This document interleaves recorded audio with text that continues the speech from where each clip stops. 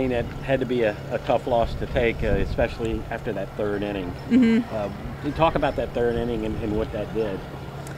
I feel like losses, they're always hard for each team, but I feel like each inning though, our team like was still together as one. And we always just think about like a mentality of like one pitch away, one swing away, one game away. So we're kind of just like focusing on the goods that we had in this game and then pushing forward for tomorrow. So.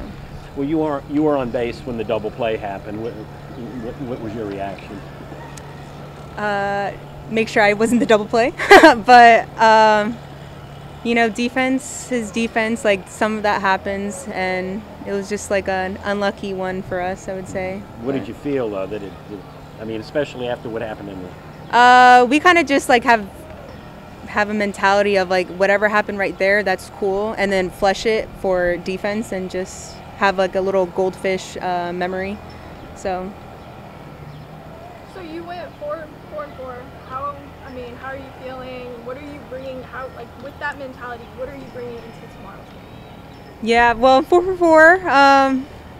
I'm still kind of, you know, it's a loss, but I think just like carrying on with just like seeing the ball, being a good teammate to my friends, and just like keeping like a positive attitude, because I feel like once you have like a bunch of joy with you, good things happen. So after what you saw tonight and the loss, what do you think the team still has to work on too going into tomorrow's game?